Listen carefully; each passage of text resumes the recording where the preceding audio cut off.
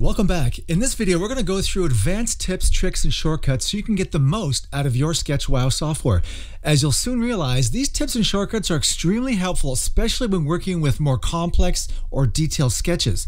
We're going to go through templates, how to modify, edit, and customize them, and really make them more unique to you. We'll also talk about a lot of quick tips and little tricks I know you're going to love that will really make using SketchWow even more fun and easy. So let's get started. Now I have the pro version of SketchWow open here, and as you'll see, you have over 100 different templates available to you. So you don't have to start from scratch. You don't have to look at a blank screen. If you don't want to, you can utilize one of the gorgeous pre-made templates like you see here. So I'm going to click on one template here, open it up. Now, the one thing I want to do is, of course, customize this template to your needs. Modify the text, move things around, change some colors, and really personalize it, right? And how you do that is really simply, you can go and click on the select menu item over here, or press the S key on your keyboard as a shortcut. And then when you click on any element, you can double click on it, as I showed you in the last video, and change the text as you see here. Now, the text is actually, it's wider than the actual border of the bubble. What do we do? How do I change this? Well, very easily, you want to go and right click your mouse, and a lot of these templates, especially the more complex templates, are using something called grouped elements. Now I can click on ungroup, and then when I click on this now, you see how now I can take the text, move it outside, and I can shrink that down and put it right back in there so it fits in with everything. And then after that's done, very easily, you can do a couple of things. You can click your shift key and click on the actual elements themselves, right click, group it again. Now we're back in business, right? The second option is to use the select tool. I'm going to press the S key on my keyboard, and I'm going to go and highlight this block of elements and text here.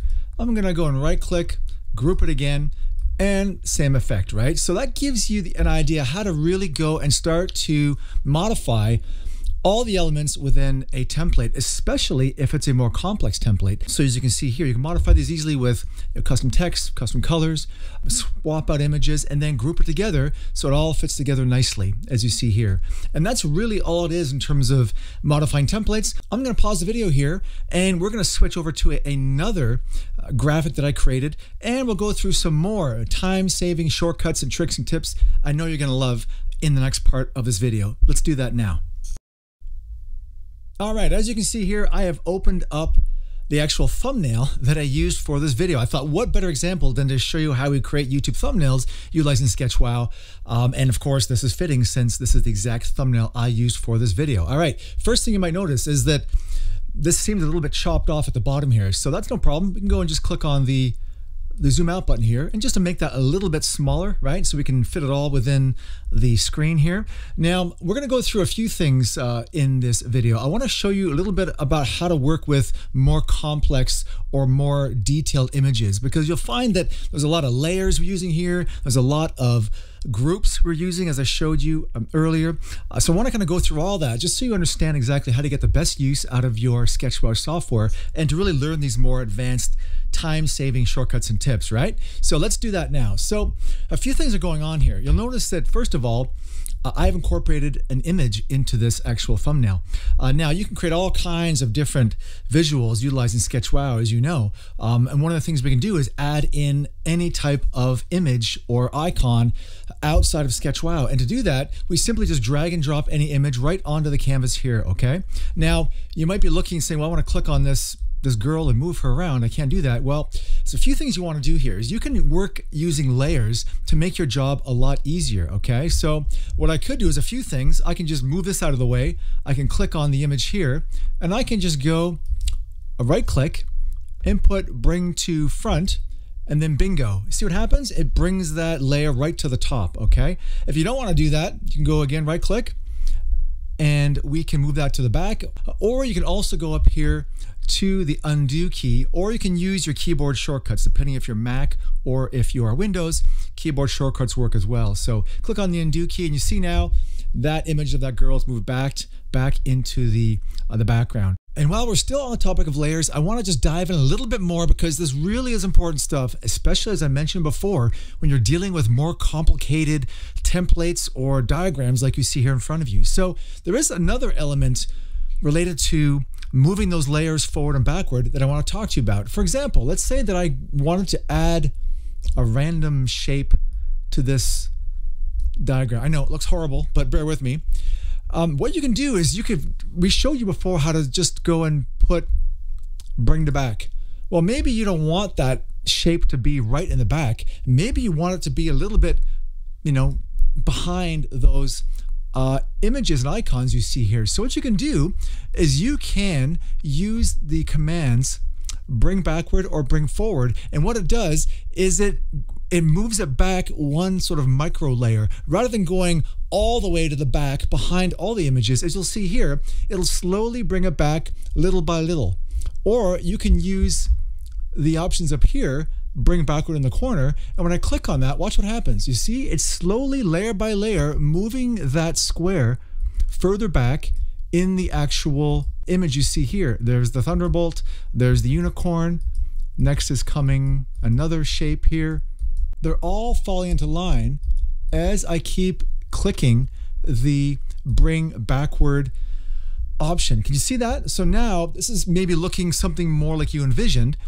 You can really control the layers by utilizing, as I said before, the bring backward or bring forward, and the same applies in the reverse. If you wanted to bring another element forward, you could do the exact same thing utilizing the controls here. So I want to go through that because you don't always want to use a bring backward to bring that element right to the very bottom of the layer deck, if you will. You want to have more control. So you want to kind of play with layers a little bit that way, utilizing the bring to front, bring to back, or bring forward and bring backward to really give you the option to control the elements on the actual canvas. A couple other time-saving tips. You might not want the unicorn facing to the left. Really easily, click on the right.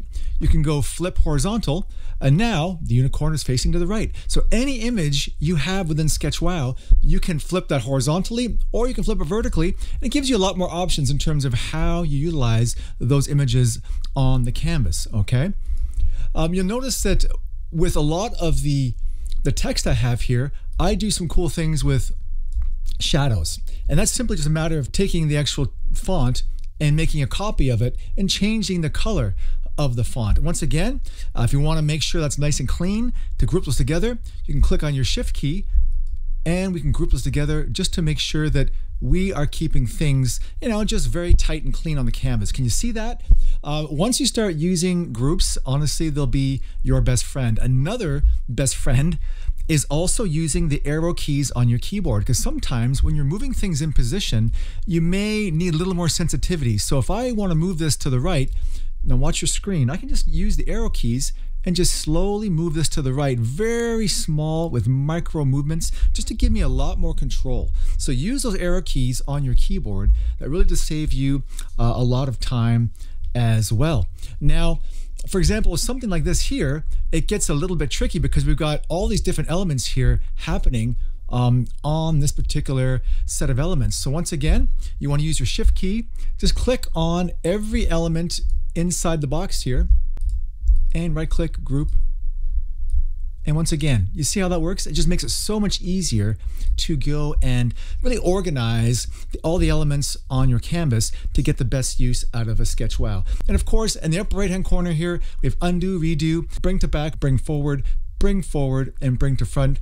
And of course we have copy, and we also have paste there. You can any of those options, you can get most of them here by right clicking as well, whatever works best for you, or in many cases you can use your keyboard shortcuts depending if you're Mac or PC for all the common functions like cut, copy, duplicate, delete, and select all. And speaking about select all, I really want to dive in a bit here and show you what you can do utilizing the select all command within SketchWow. So let me go and open up a new template here just to show you exactly what we're talking about here. So, all right, this is a good one here, okay? Let me shrink it down a little bit so we can see it. All right, so a lot of different things going on here. As we talked about earlier, a lot of different elements. We've got text in here, and There are some grouped elements as well. Let's suppose you wanted to just make this entire sketch smaller and resize it, rescale it. Use the select all command by right-clicking, or use your keyboard shortcuts, right? And you can easily just take that whole drawing and shrink it down. You see how cool that is? You know, I can even go copy and paste, make a whole other duplicate copy of it here, okay? So a lot of possibilities utilizing the old handy-dandy select all function, okay? Something else you want to do is you can also go select all once again. And what if you're making slides and you want to have duplicates of slide number 1? Well, again, I'm going to go and either use my keyboard shortcut or use the copy command here. I'm going to go to the bottom, click on the plus tab at the bottom here, okay, and create a brand new slide. Then I'm going to go and paste it, and voila, we've got an exact duplicate of that first slide. We can go a step further and actually change the order of the slides. Let's say we go and do something crazy and put some crazy pencil lines in here, whatever, just for demonstration purposes. We can then go and drag and drop that as our first slide. So now this becomes page 1 and this becomes page 2. How cool is that, right? Another step further, since we're on the pro tip bandwagon here, you can just double click on the actual bottom here and change the slide name from page 1 to slide 1. Maybe from page 2 to slide 2. So it really gives you a lot of possibilities on how to customize your slides and how to duplicate them and to really save a lot of time. Again, utilizing that handy dandy select all feature. And we're not done yet. Something else I want to talk about is also the handy dandy shift key, which we have mentioned in the previous video. And I want to kind of go to the next level and show you all you can do with the shift key. So let's go and do a very simple diagram here with a couple of shapes, all right? And you want to put a connector line in between them. Let me go into the properties here and make sure we're actually using a straight line as opposed to a curved line. I'm going to click on the straight line, and now when I go back here, you'll notice here that the little red dot appears in select mode, or I could go and click on the line icon here. But watch what happens now. If I hold my shift key and drag the line, nothing too fancy, but look, whoa, now it's completely straight, right? You can move it around, you can't make this a curved line. So when I connect it here, now we've got a perfectly straight line that we can use for any time we're drawing connector lines utilizing SketchWow. Something else to do is also using the pencil or the marker. Click my shift key again, and now my shaky, awful hand drawing you see here becomes nice uniform shapes, okay? Let's try a triangle and see if I can make this look good. Voila, same with a circle, okay? Perfectly uniform shapes. How cool is that? Let's go the next step further. We're on the pro tip bandwagon now, all right? So here we go. Something else I can do, if I take my pencil and I draw a circle, you'll notice that it actually will fill in the actual perfect circle that I drew if you want it to. If you don't want it to, no problem. Go here and just click on no fill, and voila, away you go. And this applies to marker and pencil as well. So I've given you just a lot of pro tips here to really make your life easier, to get so much value out of SketchWow and to do a lot more with it. And I hope you're excited about the possibilities I've shown you here. So I really want you to explore all these elements and all these effects within SketchWow, and also utilizing the hand-drawn effect as well, which we covered in the last video. So I hope this gives you some more ideas in terms of really how to navigate the canvas, how to work with, you know, more complicated shapes where you've got different layers and groupings and so forth, and to really explore your creativity and really utilize all the functions available to you within the SketchWow software. I hope this gets you more excited and pumped up about diving in and creating your own sketches using SketchWow, or utilizing the dozens and dozens of templates available to you as a valued SketchWow customer. Thanks for watching, and we'll talk to you again real soon.